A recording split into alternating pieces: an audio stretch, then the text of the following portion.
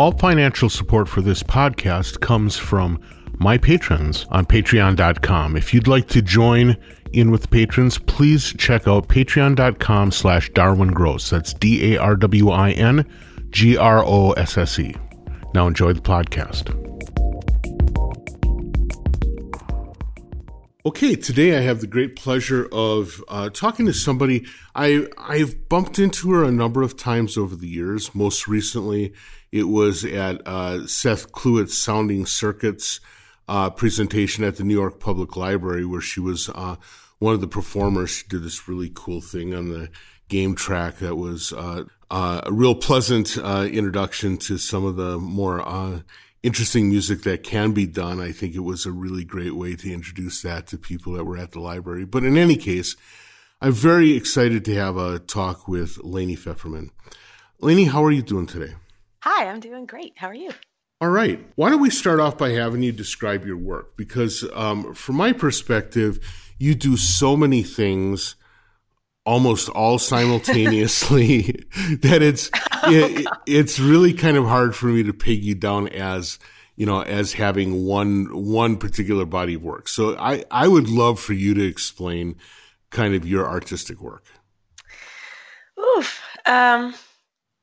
Yeah, I have the same feeling that when people ask me what I do, I get kind of lost in my own head and like, oh, what do you want to hear from me? What should I tell you? What should I focus on? I mean, I default to saying I'm a composer because no matter what I'm doing, I'm still kind of like organizing sound experiences for some kind of audience. So in my mind, the way I grew up in my education, that's a composer. So I tell people I'm a composer, but that can look so different. You know, today I'm focusing on a piece that I'm making with a bunch of awesome collaborators. It's going to be an app and people will experience it through their phones as a community. And it's really kind of a public sound art walking through an app kind of a piece. And there's that side of my life where I want to use technology to get people really engaged with sound and community. But then, you know, I write string quartets and choir pieces and stuff like that. And I put black dots on lines and I work with that tradition. And that's, I don't know percentages. That's a big chunk of my life too. I love doing that. And more I'm integrating technology into that part of what I do. So I usually have some kind of fixed media track behind whatever piece I'm making. So there's that side of what I do. And then I'm a teacher. You know, I teach at Stevens Institute of Technology. It's like engineering school in Hoboken. And they have this cool music tech program. And I teach, you know, synthesis and electroacoustic composition and fun odds and ends. So there's that side. And then, gosh, I'm an organizer. So I do a lot of work putting together concerts, festivals, conferences for the new music community that I really work in and care about. So a lot of my brain power goes into like spreadsheets and emails and schedules and that kind of thing. That's kind of maybe the big bins of what I do. Right. I think it's interesting to hear that your sort of like your tools range from manuscript paper to spreadsheets. That's pretty proud. Yeah, it's true. Yeah, I would say it's like most projects are dipping into like weird tools for every project. Like, oh, okay, this is going to be, I'm writing for a string quartet, but you're going to get cues from the tape. So I'm going to put a waveform as like a track underneath the tape so you can see spikes and amplitude. Or like, oh, this is a laptop ensemble piece, but I'm really interested kind of in group trauma and you're going to have to dig into what's making you most anxious and perform it in front of a crowd. Like everything's just a little off or a little extra demanding. Right. So I'm very demanding on the people. Yeah, the other thing you didn't talk about, though, is that you actually perform a fair amount, too, right? Yeah, I do. That's true. So, yeah, right now I perform the most my solo. I have a voice and electronics project called Whitefire, and it's only a few years old, and I'm still kind of, it feels like it's in the larval stages, so I don't quite know what it's going to become, but the basic structure of it is I write songs for myself, and I use all different kinds of little, scraps of audio from my life that I care about it. And I bring those in as tools and I make all of the sounds surrounding my voice almost exclusively out of recordings I've made around my house, around different travels that I've taken. And then I muck about with them in a computer to make them sound as cool as I can. And then I do crazy effects on my voice. Lately, my favorite technique is doing vocoding, but I'm singing not on top of like a steady signal, but I'm singing on top of a recording, like a very dynamic recording of something. So like there's a bridge in Brooklyn that's really beautiful and resonant. So I sing where the signal that I'm imposing my voice on top of is, the Gil Hodges Memorial Bridge. Oh, that's amazing. It's super cool. It's a really easy thing to do. I'm trying to get all my students to do it, and you just sound like a weird ghost from the future. It's the most fun technique because your voice will go in and out as the signal goes in and out. Anyway, so it's weirdo songs like that where I'm still trying to figure out where they live. They're, in an experimental music venue, like they're cool, but they're maybe a little, I don't know, poppy's the wrong word, but they're a little like, this is a 4-minute song, here you go. But then they're kind of a little too weird and out there, I think, for a traditional, like, we're standing around drinking beer venue. I don't know. So I have to figure out, it's all larval. I don't know. I'm still figuring that one out, but I love it.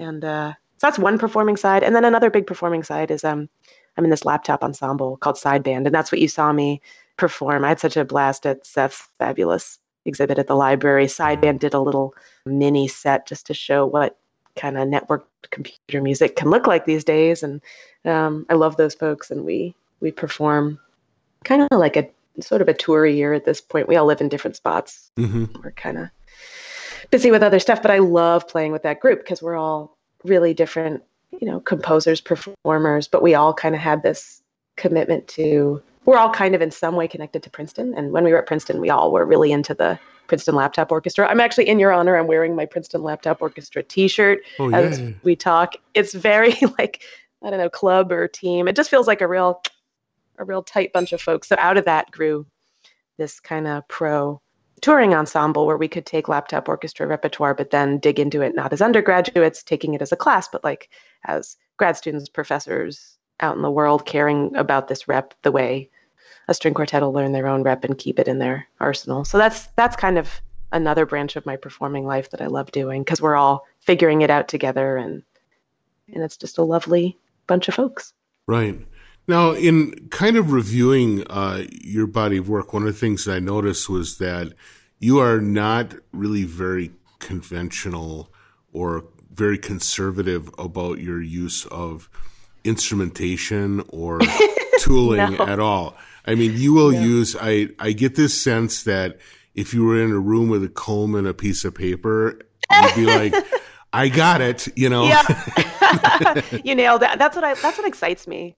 I've written pieces for 6 kazoos. I've written pieces for, I'm trying to think of the weirdest stuff that I could say, but like choir where everyone gets a rain stick and a noisemaker. Like, right.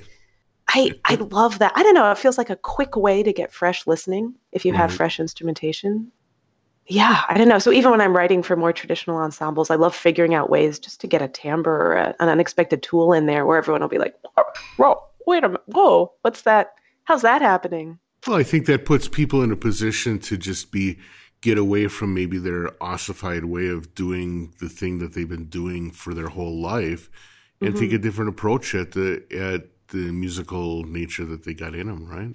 Mm-hmm. Yeah, it's funny. I think some composers really get their juice, their energy out of, I'm going to craft the perfect, like I'm thinking microtonally and I will craft the perfect 7-note phrase that will encapsulate the energy I want at this moment. And I'm not like that. I'm way more about slabs of sound and large scale kind of energy focus. So I do think that, that means exactly as you say, like getting people to get out of their comfort zone for sounds or techniques above like the micro decision making of note to note or chord to chord. Mm-hmm. Yeah, so true. So one of the things I like doing in my podcast is talking to people about their background and how they got to be the artists that they are. And I am curious, how do you become a Lainie Fefferman? How do you come to the point where you feel free to write string quartets or run around with a laptop orchestra or write a piece for 6 kazoos? I'm curious. I mean, first of all, I would love to meet your parents because you should meet my parents. Yeah, because it seems like you must have your background must be one of a lot of acceptance and a lot of experimentation. I'm curious what that looks like. Well, God, that is a really good point. I bet a lot of the freedom I feel to do stuff is just, I got some family that loves me and they, yeah, accept it. Even just, I grew up with support. I didn't grow up afraid that I would do something that would make my family lose respect for me or lose, love for me. I do think that's something, when we talk about helping artists and we're going to help them at the college level or the high school level, that's great. But geez, just growing up as a little kid and feeling like I had a supportive family, I think melted into my brain in a way that lets me, not be afraid to write for six kazoos or for Mm-hmm. asking people to be doing different things from what they normally do. Like that level of comfort with myself is probably a big deal. So yeah, I don't know. I had lovely parents. I actually grew up a classical pianist, so I was gonna kind of be on that road to like I'm gonna play Hammerklavier, the best ever, blah, blah, blah. And I kind of fell off that train. I had a back condition. I had scoliosis, and I had to be in a brace all day, and I just wasn't comfortable playing piano anymore. And I was a big, one of those like play piano all day kind of kids, and I just couldn't do that anymore. And that kind of slid me into new music. So I had a background in music. My brain was already toward music, but that kind of constraint, I'm so grateful for it because now I look back like, I think I would have been horribly suited for a life in like 19th century rep doing solo piano. But having that background meant that I had chops that let me into conversations. Already in high Sure. school, I had a great theory composition teacher, Randy Bauer, who showed us a lot of 20th century music. And I had never heard a lot of this stuff before, and I got really excited. And so that's the way that kind of happened. But then at the same time, my dad's a mathematician and I loved math and I studied a ton of math. And that made me, I think, less fearful for the technical side. That, I saw friends get really like, oh God, using technology and music. Oh no. And really, I think having had a pretty strong math background meant I wasn't as just default fearful of technology. It's like, it's ones and zeros. Like, we'll figure it out. Something like if Right. you want to make a cool sound, I didn't Yeah. feel reverent of it. I think that's it. I didn't feel scared of this outside reverent thing called technology. I'd grown up around abstract math and applications of technology. So I was like, it's a fun little like tool whirligig thing to figure out if you want to use code for a piece. So I didn't actively start doing that until grad school, but I wasn't afraid of it. It just I think that already was really helpful that I grew up with that technical background. That's really cool.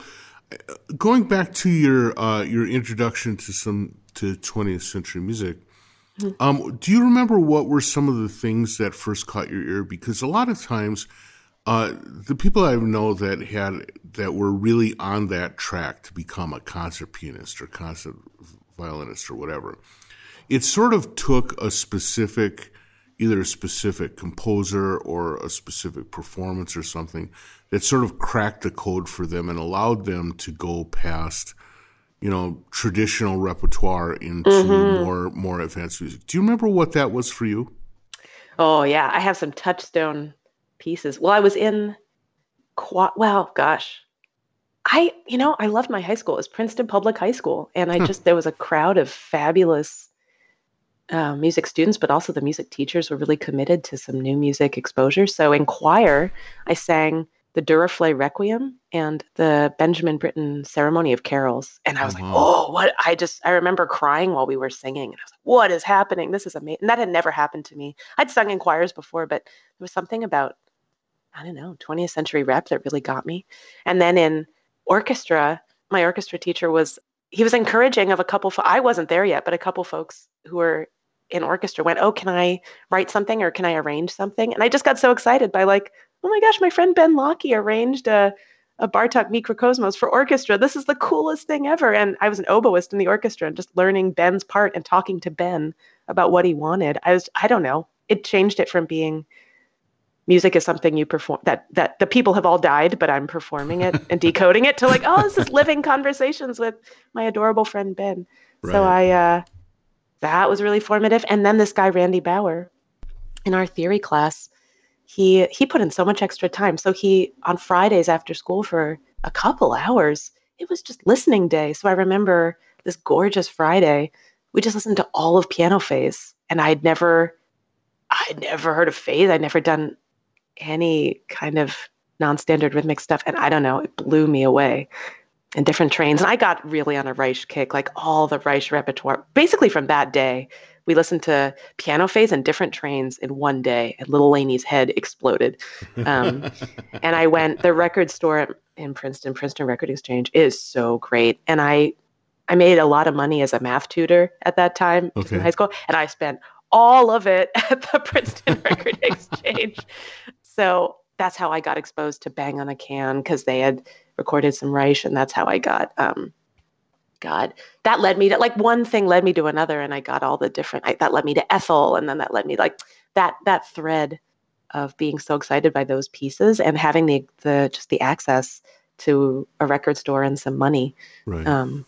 I just went down the rabbit hole. And even talk about family support. Like, my mom was a classical violinist. Like, she, Bartok was her weird and wacky 20th century touchstone, but that was kind of it. So as I'd bring home the CDs, she definitely, her face smushed. It's like, what is this? What are you listening to? But she was so excited that I was excited. So I even just got feedback from parents that, like, I'm happy for you to do this weird thing that we don't know about.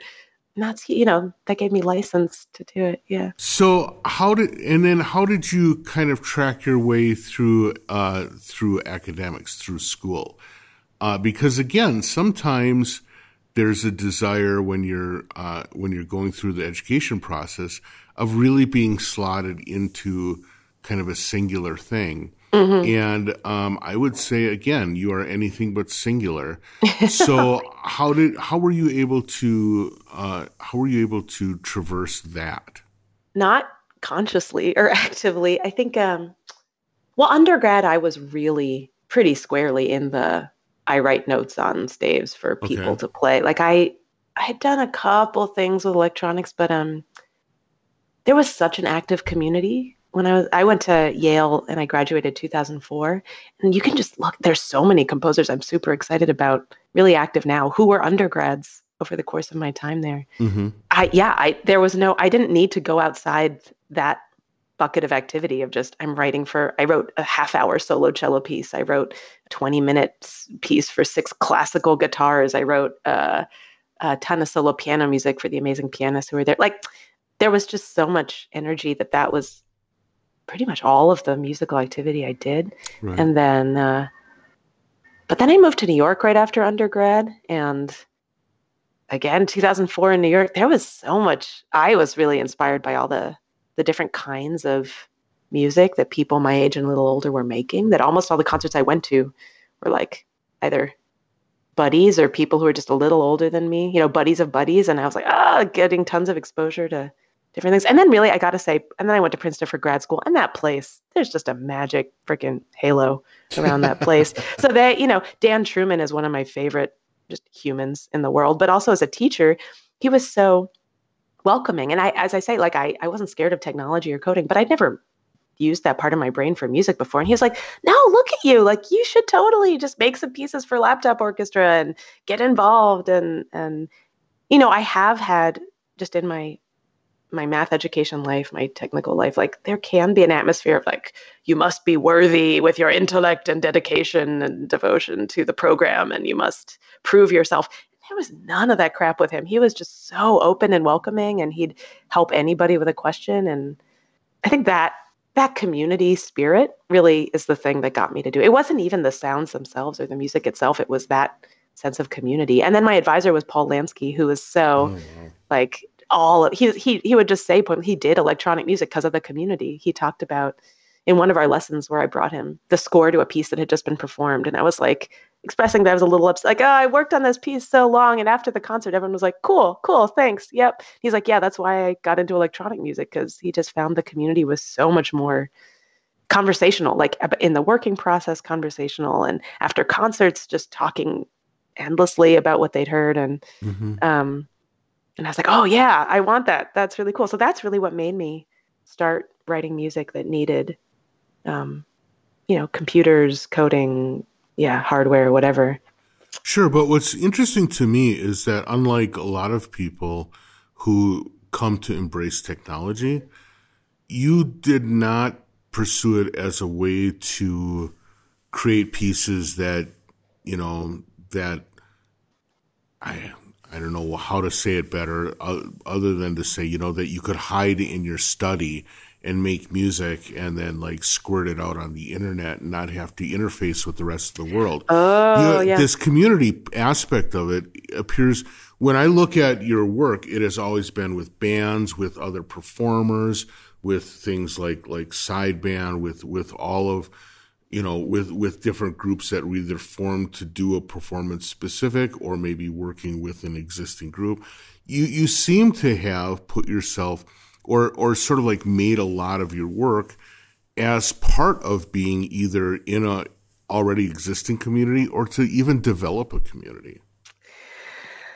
Yeah. I like people, or I like these people, the electronic people I've worked with. That's so much of the joy of it for me. I mean, how big, you probably reach much wider audiences than I do, but how many people are really going to hear my laptop ensemble piece? Like, some people, and that's fantastic, but I'm in it for the people I'm making it for and with. Sure. Like, that's, I don't have visions of like, the tens of thousands of listeners of that's, not realistic and not even really my desire at this point. I just love the, Seth and Yasha and Anne and the people I'm making it with are just delightful. I don't know. So it's the same way when I was a pianist, I had this idea that I'd be a solo pianist, but then looking back on it, the memories I have that are most joyful are when I did chamber music, like when I did a trio, I did a whatever. And the conversations about musical interactions. I love eye contact. These days, even when I'm writing for another group, I will often say things in a score like, be sure to make eye contact here, or like all of you breathe at this bar, at this beat together. Like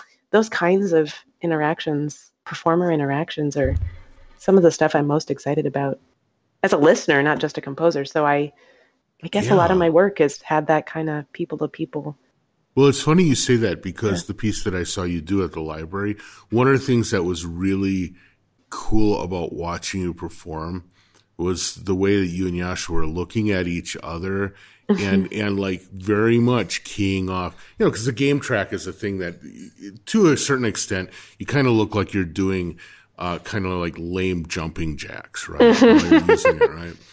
But it was really amazing to watch the interplay between the two of you while you were working the device, and then as I viewed other work and stuff, it does seem like that kind of interpersonal connection is a real hallmark of how you make your stuff breathe. It's really cool.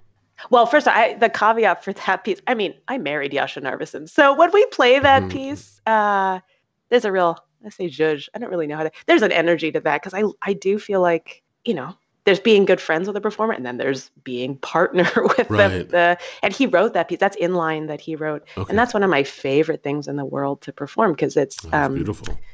It's such beautiful sounds. It's a beautiful piece of music, but also as a performer, he wrote it as kind of a game. So there's constraints of the game, and you have to do certain things to make the sounds happen. But it's a game that you have to win together. Like you have to sort of get to certain musical spots and moments together. And a lot of that involves really fun interpersonal, really weird face. Like, oh, you're not going to say on stage, oh, you're almost there, but you can make a sort of squidgy face and make eye contact. Like, oh, wait, oh no, don't wait, you're almost there.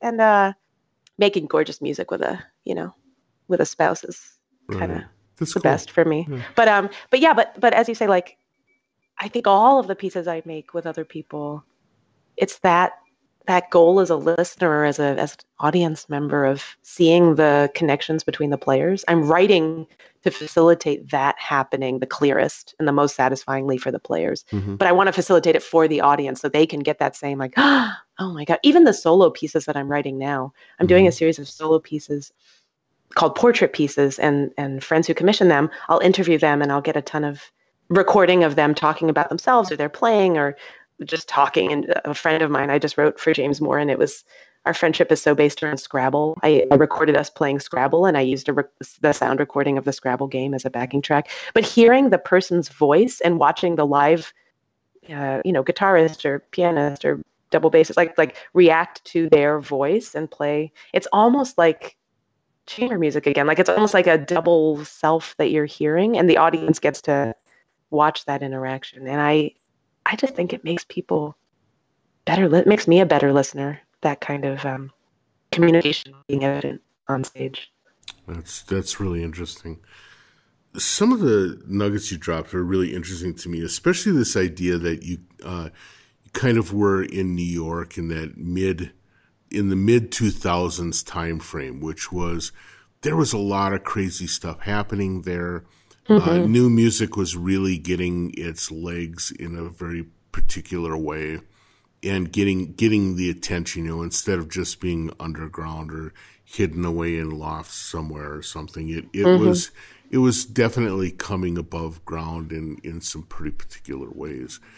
What influences from your peers and sort of the gestalt of the place, how much of that was influential into kind of maturing you as a composer? Oh, incalculable. It's no like that peer. Everything. I mean, everything. Every concert that I went to, still every concert I go to, it's in the hopefully best possible way. I'm filing it into like, oh, how can I use this? How can I use this? Like, what a cool idea. How do I put this? How do I get juice out of this idea for my own steps? I mean, Bang on a Can loomed really large. I did that summer program, the Bang on a Can summer program. I think the second year it opened, so that was 2003, I think. And that, a bunch of people, Bang on a Can is in New York, and also a bunch of people who did that program with me were in New York. And there was a magic where each of them was, I felt, in a slightly different pocket of the new music scene, as you say, which exploded so large in those early aughts. So it was really fun hearing a lot of the kids coming out of Columbia, like all those Columbia composer concerts were really big. And I liked them. I liked actually that a lot of those concerts were music that didn't sound anything like I was writing, but I was really excited to talk to them about how they were thinking. I feel like the kind of being exposed to stuff that I wasn't interested in writing, but that affected my brain for how I wanted to write my own things. I think that that's actually really a powerful statement, because I think a lot of times there's too much of a sense that we listen to something and we would be directly influenced by it. And I think that maybe, especially in a situation like the early to mid aughts in New York, when there was so much stuff happening, you wouldn't have to be directly influenced by everything. What you could be is you could be inspired to do things by watching other people who would become inspired doing things. And so having so much stuff happening around you is going to give you agency to do the thing that you want to do. Exactly. And just talking to different people, how their brains worked making music. It wasn't even, the sounds were gorgeous that I was hearing, but it was even just, as you say, like being inspired by the people who were inspired, just the people who were getting energy out of all different kinds of working methods and sounds and ensembles. And I think that just really got me going. And to be honest, the community feeling at that time, I was pretty I was brand new to the scene when I came, but already it was, I don't know, I'm in a privileged spot because I went to Yale, so a lot of the people, playing a lot of these concerts had some kind of vague, I'd somehow met them through the Yale, connection. The Yale funnel into New York. Yeah, so I already thought that's a huge leg up, and it might have been really different if I'd gone to a faraway school. But given that, I did quickly feel like, oh, this is such a great world. This is such a great bunch of people. And that, as you say, that gave me a ton of musical goals. Like I could have been making music alone for myself. And actually, it's funny you say that. These days, I am like, darn it, I need a solo practice. Like these songs came out of like, oh, not everything I do should be at the mercy of 7 other schedules. Like I need something that I can be excited to work on just for me. So now I am developing it. But even just the idea that, I want my work to really be tied to other people and tied to the community. I think through my undergrad and that time, it's just watching and being inspired by those people that made me feel that way. So one other thing I'm curious about, though, that you said is you mentioned that a lot of people that, went to school at the time that you did are now becoming fairly well known and becoming sort of popular within the world and getting their work done and stuff. That kind of time period, like 12 to 18 years, that seems to be sort of like a consistent development time for composers, right? What do you think it is about that length of time that is important to a composer to sort of hit their stride? Or do you think it's more like it takes that amount of time for the public to find out about a person and accept them? I do strongly suspect that the reason we hear about a lot of composers, something like a bit before 20 years after they're out of school, like the resources and the connections and the establishment, the attention being pointed on them, press being pointed on them, anything that takes in general, if you don't have really good PR resources or really strong connections coming into the scene, it can just take a long time to get people to, care about your work, to look at your work in a serious way. That's, I guess, a related but separate question from composers hitting some kind of stride or having a more clarity in the voice. Yeah. I do feel, hopefully forever I'll just be getting happier and happier with the work that I make. I am happier with the work that I make now, but I think I just keep I sort of joke with myself that every sort of 5-7 years, I have radical new goals in just the sort of surface level, what I want to do. Like, for all of undergrad and a bit after, it's like dots on lines, that kind of thing. And then all of a sudden for a while, it was like, ooh, just very game oriented, speech rhythm-y, like Meredith Monk inspired, like, that for a while.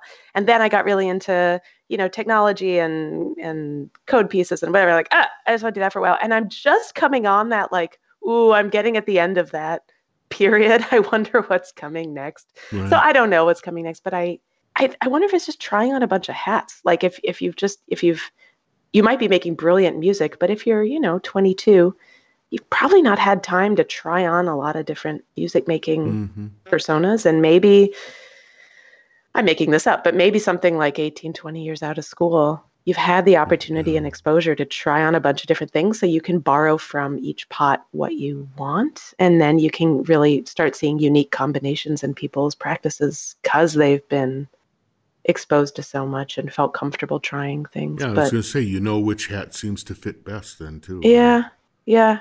But I'm figuring it out. I don't know. I think I will say I've been extraordinarily lucky in the collaborators that I've had, and a lot of it I think is to do with the schools that I've been to and the resources they've had. But I'm still, I don't think I've especially figured it out in a final, like, Lainie's voice is there, it is, and it's developed. And I don't know. Every new piece, I have my little toolbox, but I'm willing to dump all of it if there's some idea I get or some new inspiration that I have. Like when I heard Tune Yards, Merrill Garbus for the first time, I don't know, how many years ago is that? Maybe more than 6 years ago now. It was kind of a this changes everything moment. I was like, oh, you're amazing. This is music unlike what I have been concentrating on before. Like, this is really what I want to do. And that's largely responsible for a lot of the choices. Like my voice and electronic stuff, even if you can't hear it, like that is my North Star, is just listening to those Tune Yards albums. Or I'm trying to think of other moments like that. Or I don't know, when I got to Princeton and Plurk was so amazing. Like, I'm willing to kind of trash anything if I'm excited by a new thing. So even saying that I've hit a stride, I'd be nervous to say it because I don't know. I don't know what. You don't want to jinx it? I don't want to jinx it maybe, or I don't, I'm unwilling to tie my future self to anything that I'm doing right now. I don't know. Who knows? Who knows what I'll be wanting to do? And I'm lucky that I have, like a teaching gig and a salary and whatever, that I don't need to worry about feeding myself if all of a sudden I'm like, just kidding, I want to make like kinetic sculpture sound art. Like, I don't know. Maybe that'll happen. I don't know. Right. Well, yeah. I am kind of curious about the process you go through in terms of composition, because that it's got to be kind of multi-layered. Do you start with the people you want to work with? Do you start with an idea? Is it not something that's easily codified in that way? Because again, in doing a little bit of digging on you, I mean, in some cases you say, hey, I like speaking about and doing things that are related to my Jewish heritage, for example, right? Yeah. But then, I'll see other stuff. It's like, I was really inspired by this person I was working with, and I decided to go down this route. Or there are other pieces that look like maybe, I have always been, my assumption is you'd always been curious about what it would sound like to get six kazoos buzzing. And the only way you're going to find out is if you write a piece for it and make it happen, right? Yeah.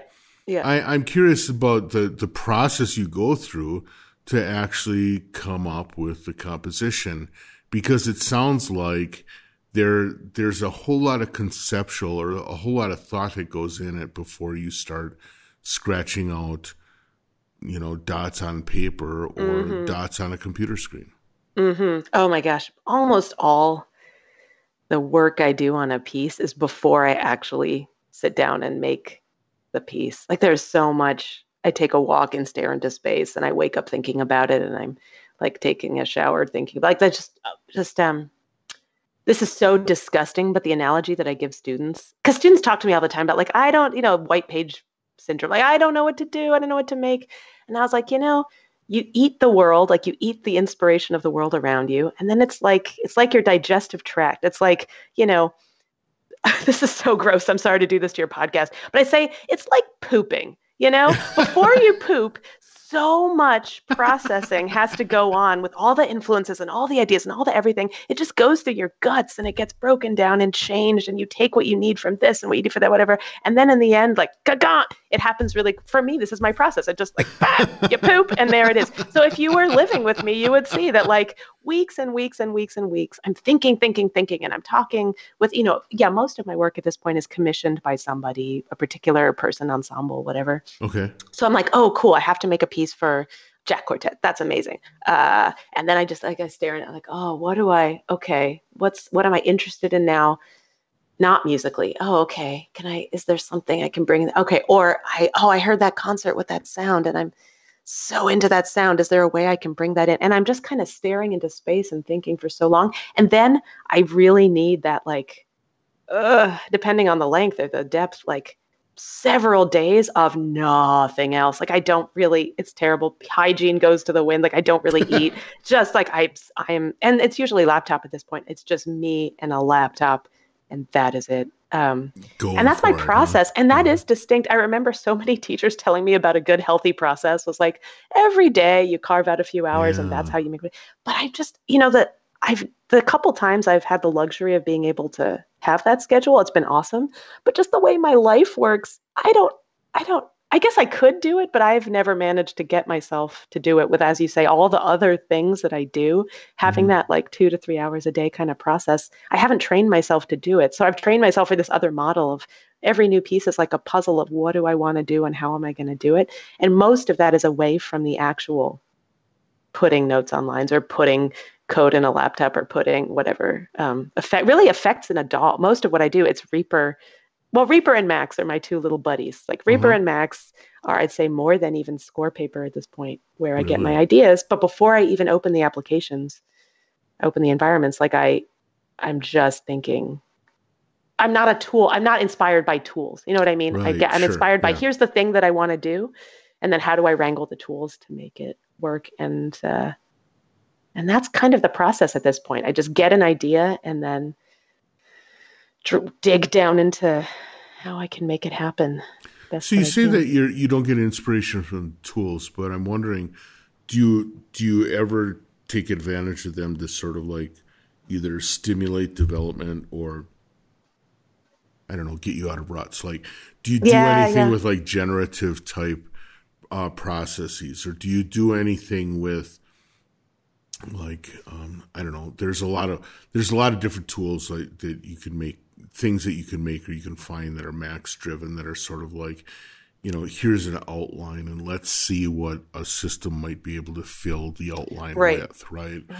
Do you do any of that kind of stuff, or are you more specific and like hand driven on that?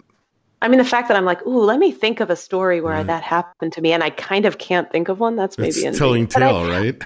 It's telling a tale. But I will say, like, of course I'm sure that has happened. There's nothing coming to mind, but I got a patch open and I drag in something by accident. I'm like, oh, wait a minute. That's kind of like, oh, wait, oh, that's neat. Of course, I'm sure that has happened to me. I don't have like a purity of vision where like any new ideas. No, absolutely. Or in Reaper, like I get some new plugin for some reason, but then it has some other feature. I'm like, wow, what? I got to use that for something. That absolutely happens. But I'd say like most of the compositional work is not. I know people who their fluency in a DAW or in a coding environment is such that they really just kind of dance around in the environment, and that makes beautiful work. Whereas for me, it's really not that. It's also my memory is terrible, so any fluency in any system.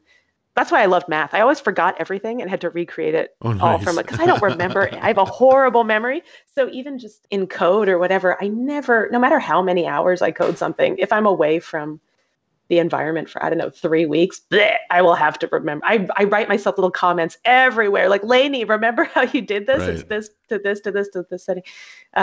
So I think maybe it's a fluency question that like I don't have the fluency that would let me be inspired by tools that way. But also I think the way my brain works, I have such a, like this piece is about meh. And basically any piece you can point to that I've made, I can give you some kind of a little 3 bullet point list of here are the things the piece is. And then I just figure out how to realize that somehow. And sometimes it's really concrete. Like this, I literally have a piece for orchestra that is only pitches E and D. And that's it. And that's the whole idea of the piece. It's like, how rich and fun and exciting can I make an orchestra piece with 2 pitches, which PS will never get played again because so shockingly, no orchestra wants a piece that is very rhythmically complex with only pitches E and D. Yeah. If anyone's listening and anyone's pumped by that, give me a call. But I'm pretty much assuming that piece will never again see the light of day. But anyway, like I get those kinds of ideas either concrete like that or just this piece that I'm working on now for laptop ensemble, for Paula Matheson's laptop ensemble. It's really, I just had the idea. Like I started thinking about this piece for sideband shortly after the 2016 election. And there was just a lot of anxiety and trauma floating around all my friends and community. And my idea for the piece was, how do I ease that kind of existential angst? Like, how can this piece in a direct way somehow contribute to making people feel better? I thought of it as a sonic equivalent of like, could I just give everyone sort of like a blanket and a hot cup of something? Like what can make everyone feel better with their anxieties? So I don't know if my piece will actually do that, but that meant that all the decisions that I was making were inspired by that and not inspired by like, oh, I heard this new networking tool makes the latency that much quicker. Like that's super useful to me. Yeah. And actually, as I say that, there are, new network tools that I'm super excited. Right, but it doesn't necessarily inspire. Right. Yeah. Exactly. One question I have, because you've kind of dropped some hints about it, but it sounds to me like some of your compositions to actually get to the point where you're satisfied can take an extraordinarily long amount of time. Yeah. Yeah, that's an issue. If you look, I don't make a ton of music. Like I make enough music to keep me happy, but it takes forever. And I'm really jealous of composers who keep using the word fluency, who are just like, oh, I have an idea, boom, here's my piece. And I've just that's never happened to me. What are the things that draw the process out for you? Is it one of like doing something and then refining it, or is it doing something and convincing yourself that it's good enough to call done? Or is it that when you start doing something, it generally inspires you to do the next thing and you end up like throwing away the first 7 versions because you got inspired to do the next? There's a lot of ways that process can get extended. I'm wondering what it is that you find for yourself. It's a good question. I mean, actually, I think in my analogy, I think the digestion stage is the thing that just takes me forever. The time before I'm actually concretely making any elements, but when I'm just in my head going like, oh, wait, what's the idea I'm really comfortable basing this whole piece on? Even if it's a 2-minute piece, like just what's the idea? What's the driving conceit of the whole piece? That takes me forever. I mean, I guess once or twice I can think of times where just I got an idea quickly and I did it and ta-da, it's done. But almost always it takes forever for me to feel comfortable. Like, oh, this is an idea that'll be interesting. This is an idea. Because I don't generally switch directions. Like once I have an idea for a piece and I sit down and I really start doing nuts and bolts, I'll definitely revise. Like, oh, that should be a G and not a G sharp. Or like that but should be you're not going to change total direction. Exactly. Right. Like the conceit of the piece really stays once I start working on it. So I have to be really committed to it. It's funny when you say it's conceptual music, that I have a whole host of associations with that I don't think people would hear in my stuff. But I guess it is conceptual in that every decision I make is driven by some initial concept. So yeah, even if I change things later on, it's still in service of that initial concept. So actually my favorite lighthearted bit of composing is after I've gotten some kind of, I call it left to right, just sort of a time interval-based draft done. Then I get to go like, oh, I'm going to switch this thing and like, oh, change this thing. That's very lighthearted and quick for me. But yeah, I guess it's that, I don't know, pre-compose, or I don't know what you want to call it. It's the digestion part that just takes me forever. Yeah. I got a piece due, in like 3 weeks and I'm still digesting and I'm like, better digest faster. Right. So I don't know how to speed it up. Maybe in 10 years I'll know how to speed it up, but maybe not yet. Well, Lainie, unfortunately, our time is just about up. But before I let you go, could you tell us a little bit about what you have coming up, like around the corner? Either composition work that's about to be played, or maybe performances that you yourself are going to do, so that people who might be available would get a chance to see you work. Well, I've got a bunch of performances of White Fire, my solo voice and electronics set coming up. The first one is at the Splice Festival in Oxford, Ohio. So if you're around Oxford, Ohio, come drop on by. I think that's and it's end of February, and it'll be on my website very soon. And then end of February, I'll be in Oklahoma City doing White Fire at University of Oklahoma, and I'm giving a talk there about how my Judaism just kind of, we didn't talk about it, but it's true. My Jewish identity filters in various ways to a lot of the work I do. So I'm going to be talking with the Women's Studies and Judaic Studies program there about how that works out. And then I have these amazing laptop ensembles at Stony Brook and Wesleyan who are doing this new piece of mine called Overshare, which uses real-time vocoding with live generated signal and lots of sort of on-stage therapy of the airing of anxieties. It's a really intense piece. I'm asking the members of the ensemble to say out loud just single sentences of their own anxieties and concerns, and then to also collect the anxieties and concerns of people in the audience. And then that text will be vocoded on top of, a signal of them recording their voices singing a drone on stage. So it's all acoustic, but it's really, really informed by the vocoder music that I've loved for a long time. So that's happening. I think it's happening. Oh God, I'm sorry. I'm horrible with dates. I think the Wesleyan one, I think, is end of February, and the Stony Brook one is middle of April. Okay. I think that's true. But my website, when I update it this weekend, it'll all be up on my website, and yeah, people can check it out. Okay, yeah, and that'll be lainiefefferman.com, correct? Yep. Perfect. All right, great. Well, I will have links in the show notes for people who want to check it out. Lainie, I want to thank you so much for taking the time to have this chat. It was really great. It was fun to kind of, I will be thinking about my digestive system for the rest of the day. But beyond that, it was really interesting to think about sort of like thinking through that, because a lot of times, I tend to find myself certainly thinking really in improvisational terms and kind of flipping that script and saying, no, spend the time digesting and coming up with a conceit that's going to be fulfilling enough to really drive you through the whole process. That's really inspiring to me, and I appreciate you sharing. Oh, well, thanks. Thanks for talking to me. All right. Well, with that, I'm going to let you go. Have a great day. Thanks. You too. All right. Bye. Bye.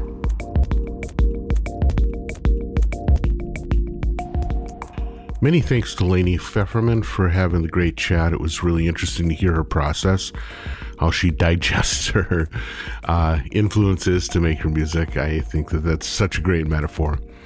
I hope that you will take the opportunity to go over to LainieFefferman.com to check out her work. And just look around the internet. She's got a lot of stuff out there. It's really interesting work and worth you checking out. In the meantime, if you have any questions, comments, or concerns, drop me a line, ddg@cycling74.com or darwin.gross@gmail.com. And I especially want to thank those newest subscribers to the Patreon.com website. It's patreon.com/DarwinGross.